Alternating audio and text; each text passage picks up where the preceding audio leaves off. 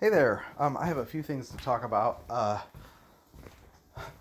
I am writing. Okay, so as far as books are concerned, I'm always giving updates. I am editing the Romans messages. Anytime I see someone struggling with sin and plaguing sin and besetting sin, I send them to my Romans playlist and I say, especially listen to the messages on Romans 6 through 8, which is the science of how the Lord sets us on a path to freedom from sin's lordship over us, its dominion over us, which operates in a way that we're kind of surprised by, because it's not actually sin's power per se that's our problem. It's sin deceiving us through the power of the law. And it's really our death with the law, death to the law through Christ's death, our death with him to the law's demand, that eventually is the key to being freed from sin. So that's why Romans 6:14 says, sin shall not lord it over you, for you no longer under law, but under grace, right?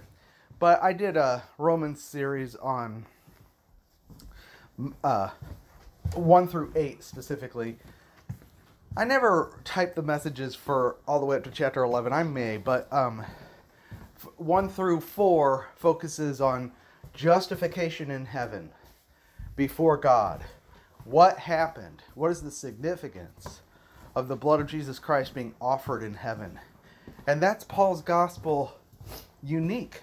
It's the fifth gospel, because you don't see that in Matthew, Mark, and Luke, or even John. You don't see a testimony of the propitiation, the declaration of God's righteousness put on display in the heavens to silence the mouth of all accusation, and to put God's righteousness on display on those who believe, and to credit righteousness to us, and to manifest Christ as our righteousness. That all happened in the heavens when Christ entered with his blood. And that's where Paul's gospel picks up. Romans 3 specifically, but Romans 1 through 4 is Christ as our righteousness in the heavens. And then part 2 is Christ as our life, as the Spirit. Christ as our life on earth. And that has to do with the mystery that Paul was given to reveal about the spirit of sonship in us, that we were crucified with Christ, and that Christ's life is now in us, and how that life works. And it's not a religious text, it's a science book. Romans 5 through 8 is the scientific metaphysical principles of how the law of sin and the law of death and the law of good in our mind and the law of the spirit of life in Christ have all worked to bring us into a crisis, to transfer us through the death of Christ out of Adam and into Christ, and then in our experience, the crisis to bring us out of the mind of the flesh and into the mind of the spirit, out of the spirit of bondage and fear and condemnation, and into the liberty, the spirit of sonship. And it's all very good news. And this is Paul's gospel, It is a gospel. People don't understand that Romans is a gospel, and Romans is the fifth gospel, and Romans is Paul's gospel, and it's on the basis of the doctrine in Romans that we take our cues and interpret the whole Bible. And it's interesting that Romans is placed right after the book of Acts, which is the story of how Paul ends up in prison, headed to Rome, to answer for the charges of being a divisive plague, because there's this little group of Jews that followed him all around everywhere he went, and stirred up riots and then blamed it on him, But the reason they were able to convince everybody that he was a problem, even the churches. So at the end of his ministry, he said, all the churches in Asia have departed from me. That was because of the work of these evil religious zealots, was because the church had a hard time, especially the church in Jerusalem, receiving the fifth gospel. They knew about Jesus' earthly ministry and understood, as far as Matthew, Mark, and Luke spoke about how he had gone about doing good and healing all those who were oppressed of the devil because God was with him. And then he died for our sins and he rose from the dead and he ascended to heaven. But they did not understand, really, the propitiation, the display of God's righteousness in heaven, the manifestation of Christ as our righteousness in the heavens, Romans 1 through 3. And they didn't understand Christ as our life here on the earth and our death with Christ to the old creation and our death to the law as the means to dealing with sin, and our living to God through Christ as the means, and walking in the Spirit as the means to living Christ, living a Christian life. They still mixed Jesus with the law, and they were loyal to the temple, they were loyal to Moses, and they were loyal to, they were still meeting in the temple. That's why Galatians was written, that's why Hebrews was written, right? They were still confused. And that caused a lot of problems, which was the reason for the disputations and the conference in Acts 15. And then that confusion was still not resolved 20 years later in Acts 21, when Paul ends up in Jerusalem, knowing that bonds and afflicted waiting for him. Prophets told him and the Spirit told him that he was going to be delivered over to the Gentiles, but he knew that was for the gospel's sake. And when he got there, the brothers in the church told him he needed to take a vow in the temple to prove he had not apostatized from Moses and walked orderly, keeping the law. I mean, at that point, something's wrong. This is the church telling him to do that. If you understand Paul's doctrine, you know that things are not right in Jerusalem. And that's what caused all the problems, and that's what opened the door for the Judaizers and the tares to come in and circulate freely among the churches because people were not clear. So that's really what the story of the book of Acts is all about. It's not just about the miracles, it's about the trouble. And it's actually Luke was preparing Paul's trial documents. That's what Acts is. So Romans, even though it was written 10 or 15 years before the book of Acts was completed, appears right after the book of Acts as if the Holy Spirit is saying, you need to understand this background. And you need to understand that this is the revelation, this is the gospel that they couldn't receive. And this is why they had so many problems. And that is where we are today. We have inherited a religion called Christianity that has its roots in that confusion. And we're still surrounded by it. And it always comes back to a rejection of the fifth gospel. All problems in my Christian life, and in everybody's Christian life that I know of, who ever got clear and had what you would call a revival, where they went from being backslidden, feeling condemned, useless before God, powerless, futile, to actually becoming effective and free in Christ and knowing the truths of their identity with Christ and seeing who they are in Christ, came from Romans, then Galatians, and then start seeing Ephesians, Colossians. Some Hebrews is deep too. All these books are good, but Romans is the path in. You're not going to get freedom from the things that plague you without Romans, and you're not going to get freedom from the religious environment without understanding Paul's gospel. There's a few people on my channel right now who many would call lordshippers, but they're actually open. They're actually, open to the truth and receiving. This is their background and they're learning, Well, all I could do is point them to Romans. So I point them to the Romans playlist. So as you can see, I'm kind of excited about Romans coming out. I'm excited about all books, Anytime a book is coming, that's good. And so I don't know, in the next couple months, I'll have edited this and put it into a print format, and I'm excited about that. But then I'm also typing the 1 John messages. And so I was typing today, and that was getting me excited. Because 1 John really has to do with why I started my channel. And 1 John is written to believers so that they can be perfected in the love of God, so that they can be know they're in the fellowship, know they have eternal life, that their joy can be full, so they can be perfected in the love of God for the purpose of their confidence in the day of judgment. The 1 John is written to the last days church in the time of apostasy, with the expectation that Christ is coming.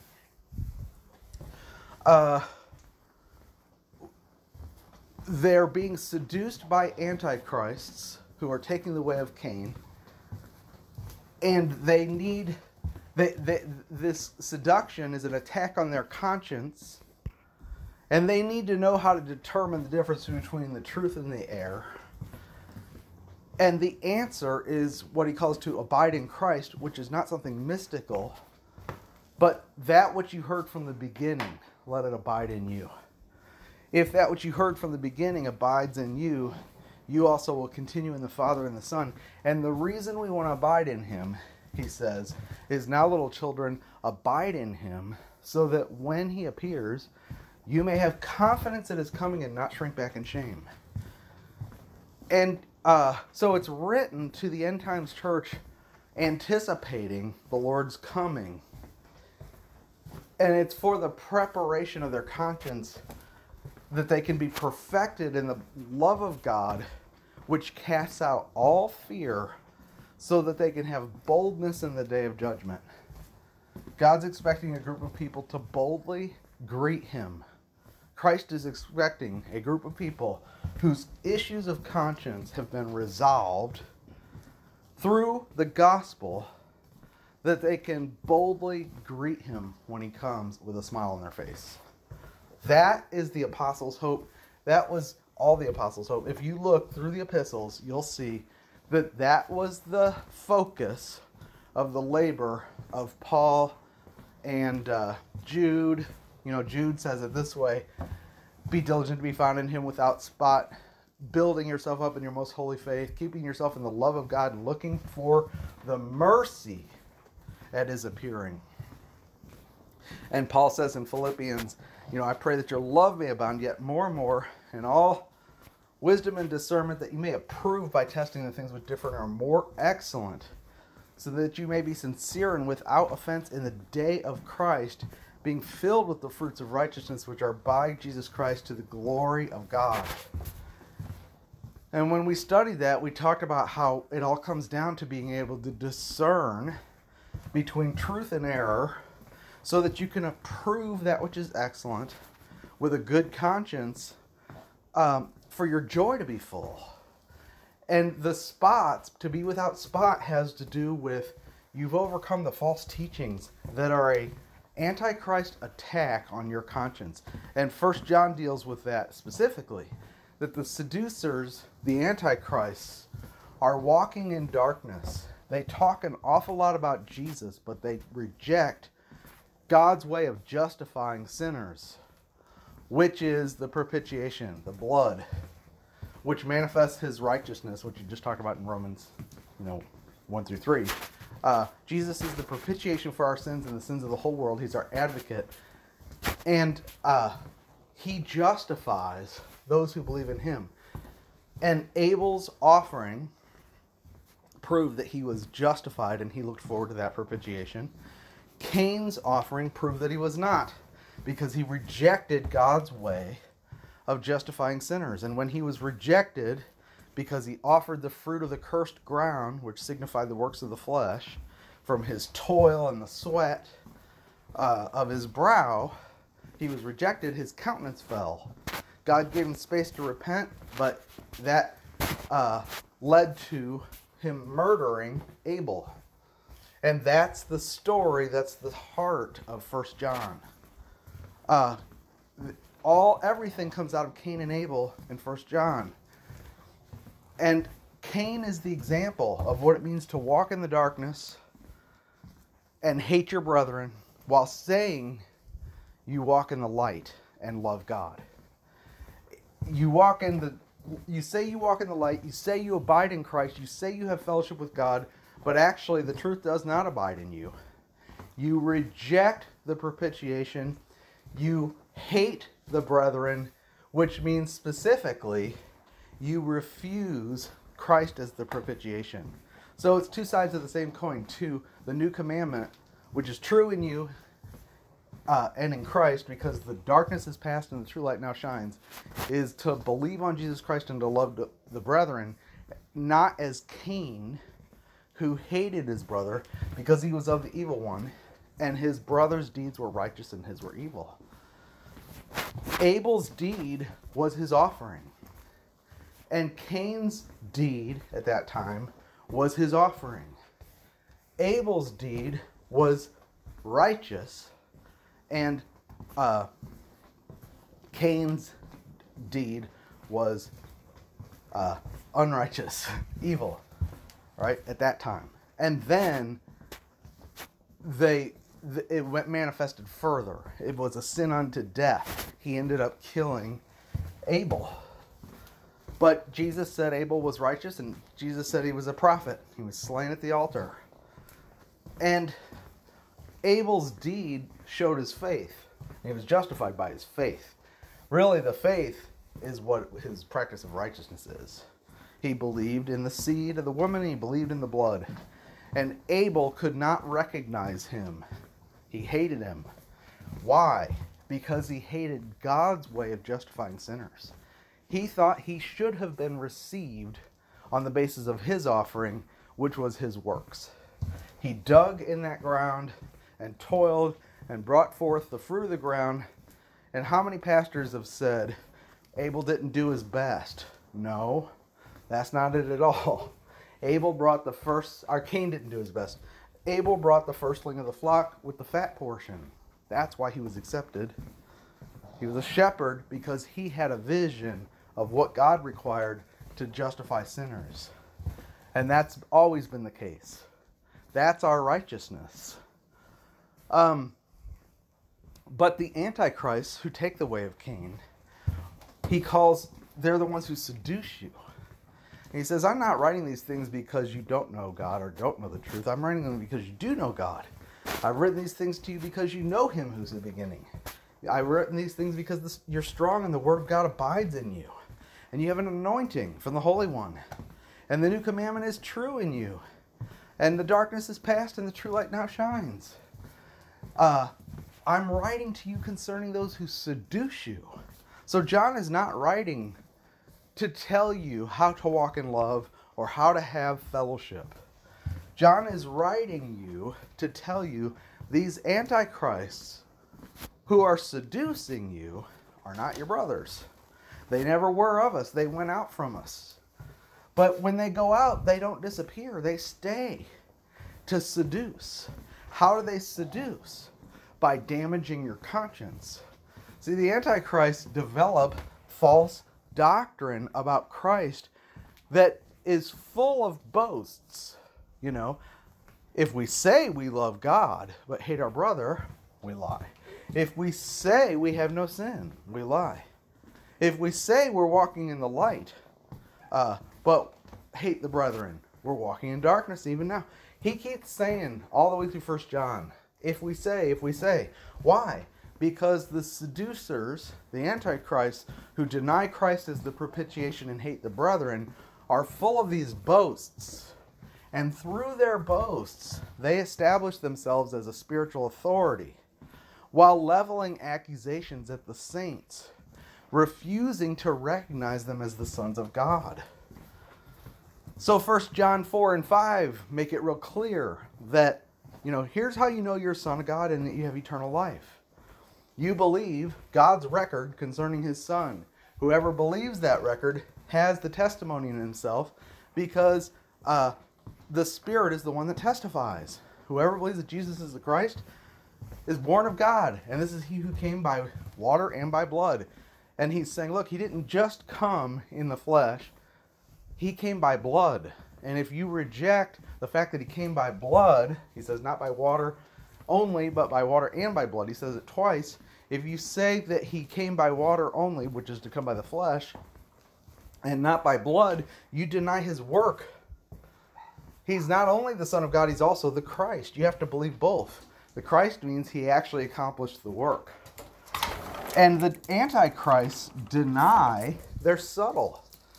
They claim to know Jesus. They talk about Jesus seemingly more than you do. But instead of speaking about his work, they talk about your works and their works. And they use their boasts to seduce you and then level accusations at you to destabilize your conscience. And what is it? It's an attack on your conscience and an attack on your confidence so that you'll shrink back in the day of judgment. And what is the answer? Well, you've received an anointing from the Holy One, and you know all things, and you don't need any of these people to teach you, but the anointing will teach you to abide in him. What does it mean to abide? And this is not a mystical thing. I think I'm going to call this book Demystifying John so that we can have confidence or something. But he says, if that which you heard from the beginning abides in you, you also will abide in the Father and in the Son. It means holding on to the message and not being moved away from it. And John refers to the message again and again and again. He starts the book with that which is from the beginning, which we heard, which we handled, which our eyes have seen, concerning the word of life, right? And the life was manifested, and we've seen and declare that life. And we declare these things to you so that you may have fellowship with us. For our fellowship is with the Father and with the Son. And we write these things that your joy may be full. And he tells us later, we write these things so that you may know that you have eternal life. He is not writing these things so that you would question whether you have eternal life. And if you read 1 John in a way that makes you think that you don't have eternal life, and you come away from it not having a heart full of joy and not sensing the fellowship, then you've misinterpreted or not read it right. So we went through 1 John to diffuse all the different stumbling blocks and misinterpretations that have been put there, by the way, by the Antichrist teaching system. That book has become a landmine, a minefield, that people are scared to even read it. I used to be scared to read it because there seem to be so many accusations in it, and it's because of the Antichrist and their teaching. We've been told that book addresses Gnostic doctrine that says Christ didn't come in the flesh, and that's what it's all about. No. It addresses legalism. The root of the issue is Cain's sin. Cain believed in God just like Abel did. Cain knew an offering was required just like Abel did. He knew who Jehovah was. It wasn't a question of anything other than what does God require to deal with man? How does he accept man? That's the root of the question in 1 John. The center of gravity for 1 John is 1 John 3. We love one another, not as Cain, who was of the wicked one, and slew his brother. Why did he slay him? Because his deeds were evil and his brother's righteous. And then from that, John defines what is righteousness, who's of the devil, who is of God, how we know. Okay? Hating the brother is Cain. Walking in darkness is Cain. Professing to know God while hating the brother is Cain. Seeking to be justified by your own works and saying you have no sin is Cain. Practicing righteousness is a matter of believing in Jesus Christ as the propitiation of your sin. That's Abel, and it's represented by his offering, and that's why he was accepted. And that's how we accept each other, and that's how God accepts us, and that's how we know each other. And John is saying, look, these are not your brothers, and you have an anointing that's going to teach you to abide in him.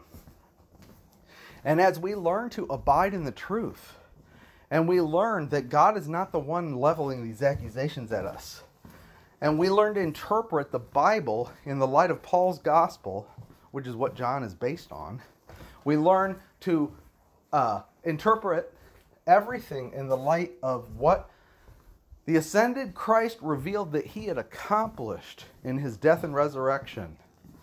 And we don't stop at the law of Moses, and we don't stop at the synoptic gospels, but we go all the way to Christ seated at the right hand of God, being made a high priest forever, after the order of Melchizedek, our advocate, our friend, our bridegroom, who's coming without sin unto salvation to those who look for him, who's coming to greet us in the heavens and present us to the Father as the trophy of his work, where there's not a beating or a whipping post waiting for us when he comes. How much, I've used this example before, but if you're a bridegroom and you're standing down at the altar and here comes the bride and she's crying and she's having to be dragged down to the front and she keeps trying to run away, and you find out it's because the bridesmaids told her that when she gets down there, she's going to be married to someone who's going to immediately take her off and criticize her dress, inspect her life, inspect everything she's ever said, tell her she's ugly, and beat her, and then she can be married. She's not going to be looking forward to her wedding night. How much would that hurt you that you've been lied about like that? Right? That's what's happening. And so, you know, I'm a prophetic person. I studied the Bible prophecy, and I've lived because, since being a Christian, that the Lord is coming.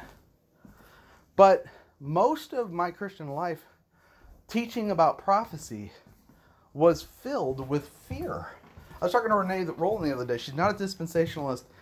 And one of the reasons she doesn't really buy into the futuristic aspect of all the prophecy stuff, and she's not 100% decided, but she's like, there's just so much fear porn. She said, you know, the Puritans, Jonathan Edwards, sinners in hands of an angry God, and people used to flock to that stuff. It might as well have been the Nightmare on Elm Street. It was the horror movies of the day. And Christians have spun that stuff up about the tribulation and all that stuff for entertainment. What has that done to people's conscience who are afraid? A lot of Christians believe that the reason people aren't interested in the Lord's coming in Christianity is because they're lukewarm. No, the reason anybody is not interested in the Lord's coming is because their conscience causes them to shrink back. And a lot of people who say they're really interested in the Lord's coming are actually terrified. They are morbidly fascinated with it. They're the same kind of people that are watching Dreams of Hell videos. A lot of them end up concluding in partial rapture, work sanctification. Almost all the channels that broadcast that stuff end up either broadcasting a works backloaded gospel or endorsing those who do and castigating those who defend the true gospel. So of course people are going to have a stigma against Bible prophecy. You know, these prophetic channels, where are their studies and teachings on on Daniel 9 and the prophetic passages? That's not what we're seeing. You know, Ezekiel 36. How do we know that Israel being in the land is significant? How do we know Israel is going to be grafted back in? How can I even have that conversation with you when there's so much hysteria around it? You know? And meanwhile, the Lord is wanting us to be confident in His coming, perfected in the love of God. If you really believe Jesus is coming, You should be being perfected in the love of God and letting his love cast out all fear so that you can have confidence. And I believe that, since Adam, the fall, since the knowledge of the tree of knowledge of good and evil, man has intuitively shrank back from the presence of glory. When God came through the garden, Adam and Eve hid, right? Shame, condemnation, a spirit of bondage and fear. Well, we've not been given a spirit of bondage and fear, but a spirit of sonship in which we cry, Abba, Father. But we need to learn to walk in the Spirit, and that's what Romans 8 is about. The law of the Spirit of life in Christ Jesus does set me free from the law of sin and death, and there is no condemnation for those who walk not according to the flesh, but according to the Spirit. But it's the mind that's set on the Spirit that's life and peace. The mind set on the flesh is death.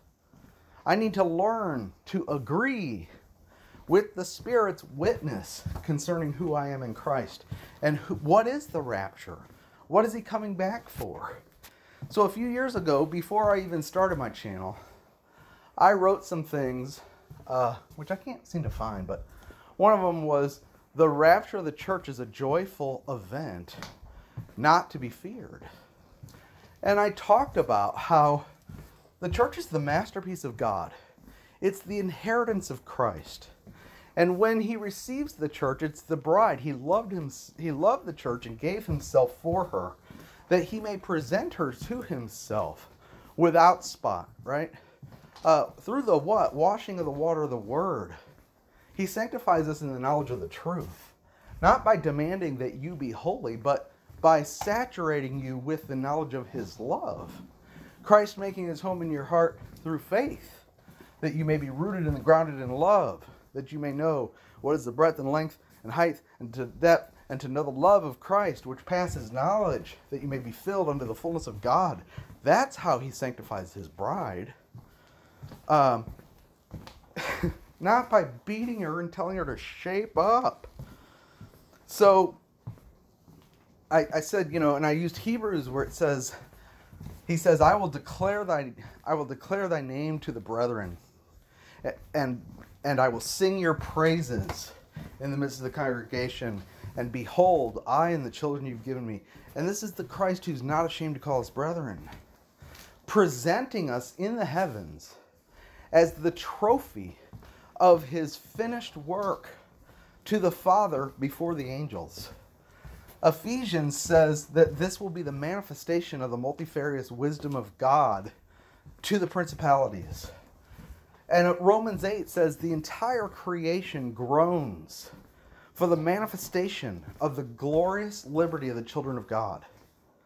Okay, that day is the greatest day in the universe. It's the purpose for which the creation was made.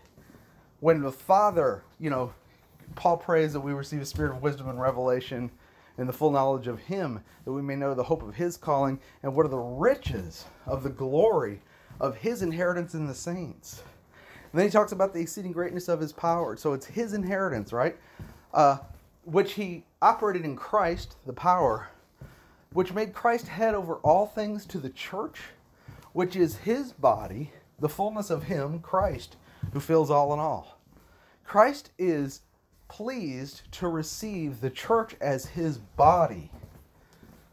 When the rapture is different, and this is one of the things that the prophecy study is supposed to do. The reason the brethren studied prophecy was not to become Bible prophecy enthusiasts. When you go back and study the origins of dispensationalism, you'll see that they were concerned, Scofield said it this way, that the church had been entirely Galatianized in that the law and the gospel were mixed into an incoherent system. Law was not given its proper place as a ministry of condemnation and death to lead us to despair so that we would lean on Christ, because we were taught that we should keep it, and by the Holy Spirit's help we may. Right? And that was because the church did not know how to distinguish between Israel and the church, and thought that the church was under the law for the rule of life. So that's what they were teaching back then. It was Calvinism, which is the lordship salvation of the day. Lordship salvation today is just Calvinism, really. And Calvinism and amillennialism and replacement theology all just is Catholicism, which is the church has replaced Israel. The church has been grafted into Israel. The church is Israel. This is the kingdom. And therefore, everything that applied to Israel applies to us today. And there's no vision. There's no knowledge of Paul's gospel. There's quotes from it, but there's no understanding of it. So the way we live the Christian life is not a matter of our identification with Christ. It is worked out by law keeping. All right. Well, what does that do? That strengthens sin and ensures that the sin is the strength in my life. Puts me under the law, puts me under condemnation, and guarantees, if I stay in that place, that I will shrink back. I do believe. Peter said it this way: you have a more sure word of prophecy, which you do well to heed, as a light that shines in the darkness until the day star breaks, and the day breaks and the day star rises in your heart. Paul said, there's going to come a day when Christ comes to be admired in all the saints because you believed our testimony. And he was talking about receiving Paul's words as scripture in context in Thessalonians. Jesus said, hold fast to what you have, let no one steal your crown. Behold, I will make those of the synagogue of Satan who say they are Jews and are not, do lie, come and worship before your feet, to know that I have loved you. And he said, if you overcome, I'll make you a pillar in the temple of God, and you will no more go out. We all want to abide, okay? To stay in our fixed position found in Christ, not having a righteousness of our own, consisting of the law keeping. But that which is out of God and based on faith, knowing Christ in the power of his resurrection and the fellowship of his sufferings, being conformed to his death, recognizing God is not expecting something from me, he's expecting something from Christ in me. I, through the law, died to the law, that I might live unto God. I've been crucified with Christ. Nevertheless I live, yet not I, but Christ in me. That is the key to joy in the Christian life, to recognize that God's not expecting something from me. Okay? Now, only a ministry that works with that kind of truth is building with gold, silver, and precious stones. And if you want to talk about rewards, you've got to talk about God's building. You got to go to 1 Corinthians 3. And it says that the day is going to declare all the works that have been wrought, because everything that is wood, hay, and stubble will have been burned off. It doesn't say Christ is going to burn it. It says the day is going to declare it. What day? The day when we're transfigured. And only that which is incorruptible remains. Right? The incorruptible materials, the gold, silver, and the precious stones, Peter defines those things for us. I'm not trying to get into it all here, but those things have to do with the gospel, which produces confidence that allows people to stand in a rejoicing manner before the Lord and not shrink back in shame, because they know that Christ is their position before God, not their own nakedness or whatever. You know, Adam and Eve covered themselves with fig leaves. That represents religion trying to cover the flesh and its nakedness. But God killed a lamb, first death, instead of their substitutionary offering, and covered them with its skins. Presumably they were now able to walk before God. We need to put on Christ so that we can stand in the presence of God today. If you can stand confidently before him today, then there's no reason to think that you would shrink back in shame when he comes. And I do believe that there will be some who are Christians who will not, it's not that anything will happen to them. Their own flesh, if it's the dominant thing, when he is manifested, their response, their first response will be an inkling of condemnation. It'll be like the bride going down the bridal, the carpet's out, bridegroom's standing there, she finally sees him, and she starts crying. Why does she start crying? Because she's been told all these horrible things and she's afraid he's going to beat her. Okay? So, we need, what's the antidote? What would be the antidote in that situation? Well, she needs to learn the truth. If he's not like that, she needs to... Maybe she kind of had a mix. Some of the bridesmaids told her he was abusive. Others told her he was the nicest guy in the history of the world.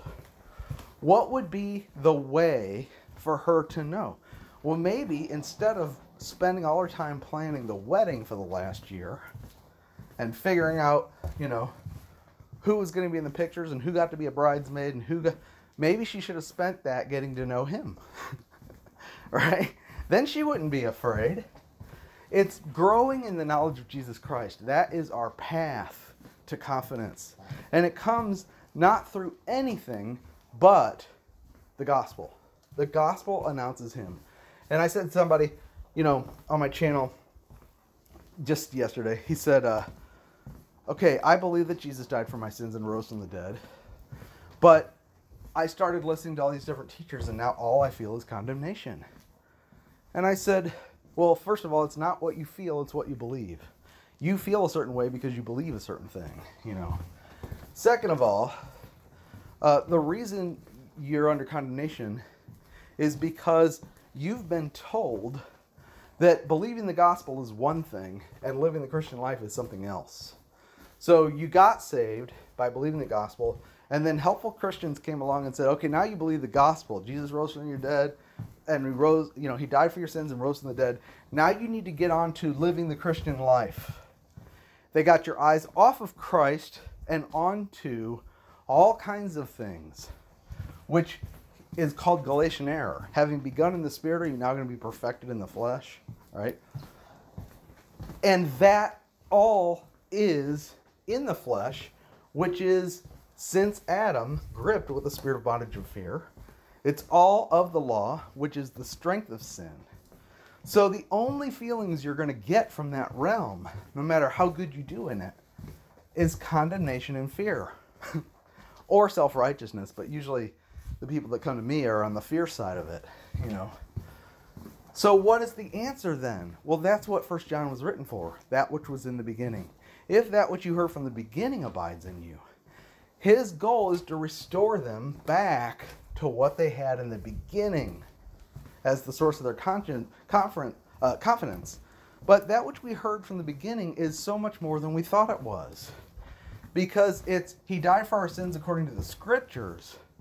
It was buried and rose on the third day according to the Scriptures. And according to the Scriptures speaks volumes. Because according to the Scriptures, he accomplished so much in his death and resurrection. It's not just that he forgave my sins and I'm going to heaven for now. It's not just a snack that I ate at the beginning and now I got to figure out something else. See, a lot of people say, well, he keeps talking about preaching the gospel to yourself. How many times can I say that? The gospel is the riches of Christ, all the things that he has accomplished for me and what I have been brought into as a result. He's transferred me out of darkness. I'm no longer of the darkness. I'm not in the darkness, I'm in the light. His light is shining on me. Not only that, but he's smiling at me. I told this guy, I said, the gospel is not just that you're going to heaven, and yet he may be mad at you today. The gospel is not only are you going to heaven, but he's smiling at you. And it's almost impossible to get that smile off his face. And you can access him right now, and you should until the smile on his face is filling your heart with joy. That's what we need. We need to know our bridegroom. And we don't. And see, even if I say you need to know him, that produces demand. And you go, yeah, I'm not reading my Bible like I should. I'm not praying like I should. I'm not going to church like I should. What is that? That is a sense of debt because you think your works are going to get you there. No. The way we know him is by believing the gospel. Instead of saying, yeah, I'm not doing the things I should, we should say, praise God to him who works not, but believes on him who justifies the ungodly. His faith is counted as righteousness. I am ungodly. I don't read the Bible enough. I'm not spiritual enough. I don't pray enough. I am prideful. And when I'm humble, it's false. Whatever. You know, all the different things they accuse me of are true. And yet, God has justified me. And I have peace with God through my Lord Jesus Christ. By faith in his blood, I have access by faith into this grace in which I stand. And I have the ability now to draw near by the blood of Christ, clothed with Christ. And he loves me, and he gave himself for me. And he's pleased with me. And I'm a fragrance of Christ unto God. And I'm accepted in the beloved. We have to learn to be renewed in these truths until our heart overflows with them. That's all it means. It's not you need to pray more, you need to seek more, you need to learn more. It's you're going to be miserable unless you take what you've received and look at it. You know, and the reason you don't look at it, the reason you don't read the Bible enough, the reason you don't pray enough is because you look at it as a demand and immediately start feeling guilty. And when you feel guilty, you hide from God. See, the condemnation produces death because you stay away from the presence of God. You hide when he comes around. Oh, I better hide, I'm naked. I better hide, I haven't read my Bible in a week. I better hide, I haven't prayed in several days. Okay? And you have the Spirit in you. So every time the Lord wakes up and tries to stir you up inside, your flesh is going to fight it and say, you will feel condemnation with his encouragement. We are a mix. We have a treasure in an earthen vessel. The answer is to be renewed in the spirit of our mind and learn to fight. We have to recognize that there's a warfare going on. And we've been given the sword of the Spirit. Our weapons are not carnal, but mighty to God, to the pulling down of strongholds, and that we cast down vain imaginations and every lofty thought that exalts itself against the knowledge of God. Well, what kind of thoughts are those? They're images of a false Christ who's waiting at the end of the bridal processional with a whipping post. There's people that actually teach that. And it's because they're confusing the judgment seats. You know, they're taking things from parables, by the way, which are illustration of spiritual principles, not something we should generate literal doctrine from. Number one. Number two, they're confusing Christ's coming to judge the nations with a rule of iron, which will be a strict judgment, and his coming in the air to greet his bride, the many sons of God who've been conformed to the image of Christ and glorified, who were a mystery hidden in God's heart, not revealed until after his death and resurrection, specifically through Paul. You don't see the church and her judgment seat in the heavens, her bema seat, her rejoicing celebration of rewards until Paul. You're not going to find that in the Gospels. People try to mix the judgments that Jesus spoke about, the glorious throne, the Davidic throne, and the judgment of the sheep and goat nations for their treatment of the Jews during the tribulation, with the church. And that's, okay, so I've been on a tangent, but that's why the brethren were raised up.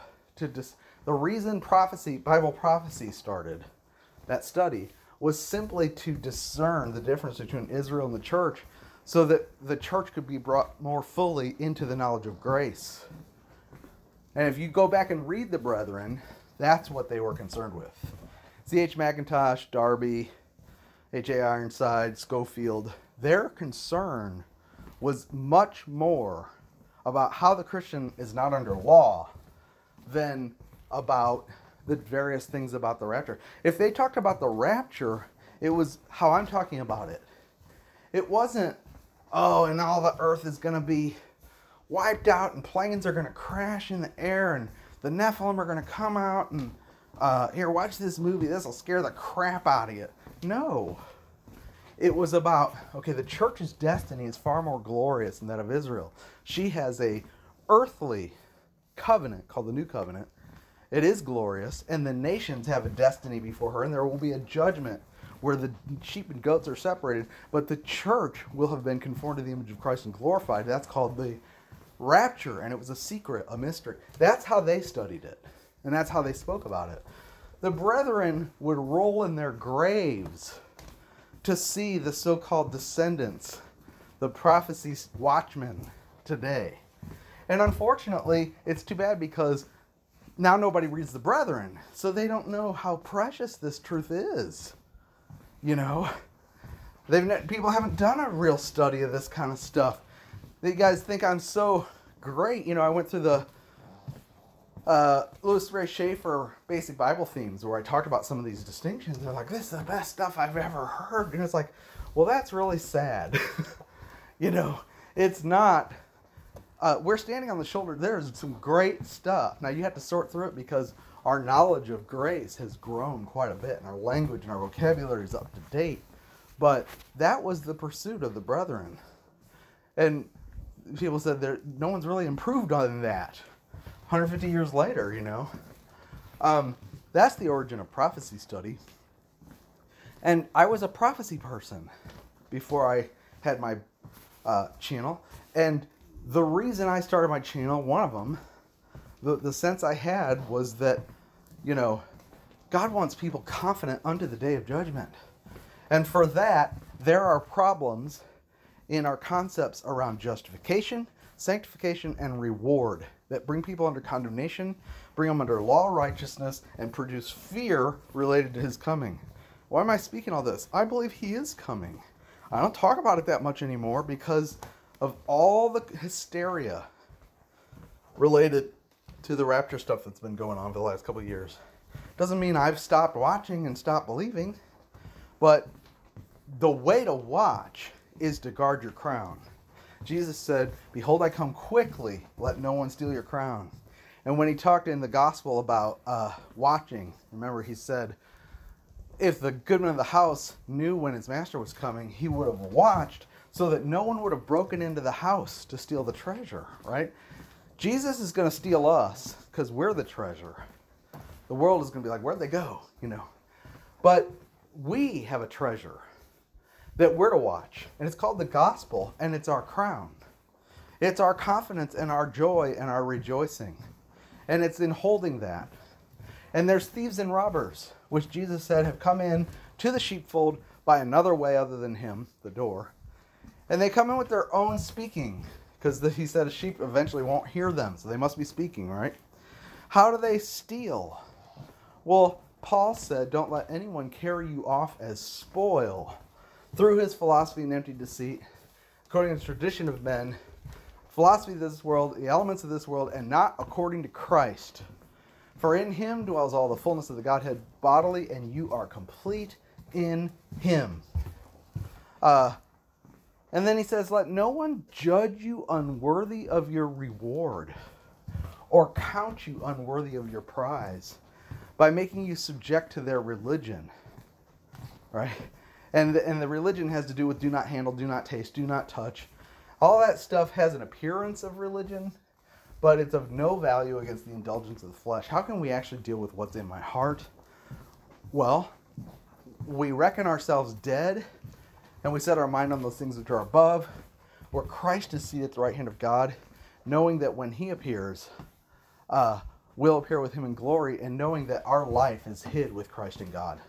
We're not looking for manifestation on this earth. We're looking by faith at Christ, who is our life, and we recognize it's hidden. John says something similar in 1 John. He says, beloved, now we are the children of God, only that it's not manifested what we will be. We know when we see him, we'll be as he is. And the reason the Antichrists don't recognize us as the sons of God is because they're looking not at our profession of what we believe, the gospel, but at our so-called fruit for manifestations of righteousness, which Paul said, look, we're crucified. We're not looking in that realm. And they're going to try to steal your crown by carrying you off as spoil. And that's what happened to that guy who said, I'm under condemnation, is he started well in the Christian life, but then somebody came along and said, okay, you believe the gospel, now you need to get on with the Christian life, and let me show you how, and carried him off as spoil. We need to guard our treasure. And we've all been carried off as spoil. Now we need to come back, like John says, to that which we heard from the beginning. and fight for it and contend for it, That's why this channel exists. So I just wanted to share that because I'm writing 1 John and it's just like bringing the strategic, this is what we're doing. It's not without a purpose. It's not like, well, I just happen to be like talking about righteousness. No, it's strategic. I believe we're pushing up against that time, and there's been a real systematic unveiling of the truth where Christ has been seen to be our righteousness, our sanctification, and our reward. We've covered all those topics very systematically to help free the condemnation, get the condemnation off people's back so that they're standing confidently before the Lord. There's a reason for that. There's going to be a smiling bride, It's not that everybody's going to get raptured, okay? It's not partial rapture. But we want to be, Paul prayed, you see his labor. You'll see that there is the possibility of when we enter his presence, what is the condition he finds us in? Without spot, hopefully, rejoicing. He's able to do it. But we need to approve of that which is excellent and come out from that which is unclean, and that's speaking of false teachers, and discern between truth and error, and be washed with the washing of the water of the word. And that is not works sanctification, it's renewal in the knowledge of Jesus Christ and his love for us, being perfected in the love of God, so that we may have confidence and boldness in the day of judgment. That's why most of the epistles were written. They're all unto that point. You can go look up all the verses in each epistle where Paul referenced the rapture of the church. And yes, it's a motivating goal for his labor. But his labor is for the conscience to be perfected so that we can stand rejoicing and not shrinking back. So I've said this a million times in a million different ways on my channel, and really this is the only message I have. Somebody said, you say a lot of different things, but it's always one thing. And that's exactly right. It's very simple. I only have one message, and by the grace of God, I've never deviated from it. Some people want to judge me because they think, oh, well, now he's in the flesh. Now he's motivating, now he's operating in pride. Now that's flesh, that's false humility, that's social media, narcissism, whatever. They get all alarmed. I'm actually not operating any differently than I've ever operated on this channel. I'm exactly who I've always been. God leaves the weakness of the vessel intact, and that offends some people. Every person I know who has a ministry that's genuinely being used of the Lord, and I know them pretty well, I know their weaknesses. Paul said to the church of Galatia, the temptation in my flesh could have been a burden to you, but you received me in my weakness as an angel of God. We don't know what that temptation was, but Paul never claimed to be spiritual in the sense of not being like super virtuous. I mean, he tried to conduct himself in a way that was worthy of the gospel. And but he, like, for example, he said he spared the church in Corinth by not coming to them because he was afraid that there would be outbursts because they were tempting him to vindicate his ministry, and he's afraid of the flesh. He said he was given a thorn in the flesh, a messenger from Satan to buffet him because of the abundance of revelation, so that he wouldn't be overly puffed up or exalted, because knowledge puffs up. He didn't say, I've overcome pride and I'm humble. No, it's not that we have overcome our faults. We still have our faults. But we know how to keep coming to Jesus, and we stay on message. That's why God can use us. And in fact, I was talking to somebody today about it. Yeah, we have our faults, but God actually uses the faults, and that's why he has to leave them there. Because in every case, our weakness is also our strength. You might think I'm obnoxious, but that's actually what I use, or God uses, to enable me to stay on point and not be moved. My message will not change, thank God, by the mercy and I know that's the mercy of the Lord, and I'm boasting in that. But there's a thick-headedness about me, and a stubbornness, and a refusal to listen to the enemy anymore, But part of that is because, I am so unbendable and narrow in certain areas and rigid in certain areas. There's other people who they're so nice that they give everybody the benefit of the doubt and they stay involved with people way too long. Okay? It takes them a long time to see how somebody's operating, and then finally, months later, they finally go, oh my gosh, that person, like, man, I told you what they were doing, you know. But they stay, but God uses that too. Like Paul and Barnabas, you know, Paul couldn't take Mark on that missionary journey. He must have known something. But Barnabas said, no, we got to take him. Barnabas wanted to be nice. They had a fight to the where they had to split over it, you know. The point being that we have different dispositions that allow us to stay with different people so that everybody gets carried along, you know. And we all need to be who we are. But what we look for is not what someone's personality is like and whether or not we see moral failings and flaws. I mean, yes, if we see someone in open sin, defrauding the saints, corrupting the word, adulterating it, changing the doctrine, that needs to be called out. But a splinter in the eye is, I see a moral weakness in somebody. You know, that's it. What you look at then is, okay, are they on message? The people I've stayed friends with, that I've made friends with that have channels, the reason they're my friends is not because they're the nicest people or because I like them the most. It's because I know no matter what, they're staying on message. I can trust them. That they're not moving away from their principle. They're not moving away from the gospel. I never have to worry about that. You know, I think of Greg Jackson, Petra, Be Still and Know, Nolan, Nick C.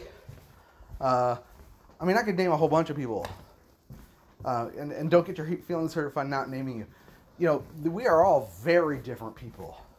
But what we have in common when it comes to our ministry is that not a single one of us is going to budge, you know, from the gospel. And ultimately, we make our decisions about who we circulate with based on where they stand on the truth. Period. Sometimes there is some, like, it's okay. Now, how far do they need to go before we say that's too much, you know? Sometimes there's an open door. Like Apollos, Aquila and... I had to talk about this, sorry. But Aquila and Priscilla, right? They heard Paul's gospel, were converted. Then Apollos came into town. Apollos only knew the baptism of John. And the book of Acts says that he was mighty in the scriptures and knew the way of the Lord, but he only knew the baptism of John. Well, that means that he did not know anything about identification truths. And he was preaching baptism and that the law doesn't work to justify. Don't you remember you all had to go out to the Jordan? That proves that the temple system is not how we're justified. And Jesus is the Lamb of God. He probably knew that. Did he know he was risen? Probably. But did he know that we've been regenerated with a new life, that Christ is now our life? We've been crucified with him. We're made members of the body of Christ. We're no longer Israel. We're part of the church, and God's interested in building up the church. No, he probably preached what John preached. You know, do righteousness, give your cloak. If they ask you for one thing, give them two, you know, kind of thing. So Aquila and Priscilla heard his message. He wasn't against the truth, but he wasn't up to date. He spoke the old language. So they invited him over to dinner to talk about it. And he was open. And they helped him see more fully what Paul had been teaching to bring him up to date. Then they sent him to the churches with admonitions. I think he went to Corinth. Now, an admonition means, hey, receive this brother. An admonition is like, you may not receive him. Why? Because he's clearly not up to date. He doesn't speak the lingo. Okay? He still talks about repenting of sins. But he's not an enemy of the truth. He's behind, but and you know what? He was a huge help to the church in Corinth with dealing with the Jews. Because the Corinthian church was Gentiles, and they had these Judaizers attacking them. Apollos was able to put them to bed with his knowledge of their scriptures, even though he wasn't 100% up to date with Paul's revelation. So he learned from them, and he was very useful to the Lord to help defend that church from the attack from the Judaizers. So we have to recognize those kind of opportunities. If they're not for us, they're against us. If they're not against us, they're for us. And there are times when, a wolf is someone who not only are they not up to date in their language, but they refuse the truth, argue against it, and then accuse you of looking for a license to sin. Okay? But there are opportunities that the Lord is opening up with channels that have been in a totally different world. They've not been part of this conversation for the last 4 years. They have no idea what we're talking about. They still use language that we would have used 4 years ago. Sanctification by faith, what are you talking about? Rewards, we haven't even talked about that yet. We agree on justification, but we haven't gone much further to talk about these other things that actually, when you're talking about sanctification, what we really should say is being renewed, and here's why. And you start talking about Christ in you. And yet there's an open door where there can actually be a conversation, and there's a mutual admiration and appreciation where I know that this person's being used of the Lord in the gospel, and it's having fruit. Apollos was being used, and Priscilla and Aquila could recognize it. He was mighty in the scriptures, and he knew the way of the Lord. What if when they had him over for dinner, somebody saw that and they said, oh, they're selling out. What is it? Because Apollos, all these people listen to Apollos and they just want to be popular, so they're associating themselves with him, questioning their motives. So I've got a couple opportunities like that going on, and people who are close to me even are questioning my motives because they think that somebody didn't use the same language we did, therefore, And what it really shows is that the people who are questioning these things don't understand the language itself, And you can't explain to them, no, that's not what they said. No, they didn't backload work. No, that's not what that is. You're making a mountain out of a molehill, and now you're going off and all upset. But we're going to see some things like that. Wow, how did this come up? Well, this is what's going on, So there are times when you're not dealing with an antichrist or a wolf. You're dealing with somebody who's very much open to the truth, but the rancor and the environment is not conducive, for speaking it to them in a conversation. You got to take them aside. And that's tragic, but we still have to keep contending, the point being that, I said I've stayed on message, and I've been very careful. I've not associated with I'm not affiliated with anyone. I've not deviated from the message, and I only choose to stay close friends with people who do not move from that message. And they know that, okay? But then there are times when I'm talking to somebody who there's an open door. The enemy wants to mess that up too,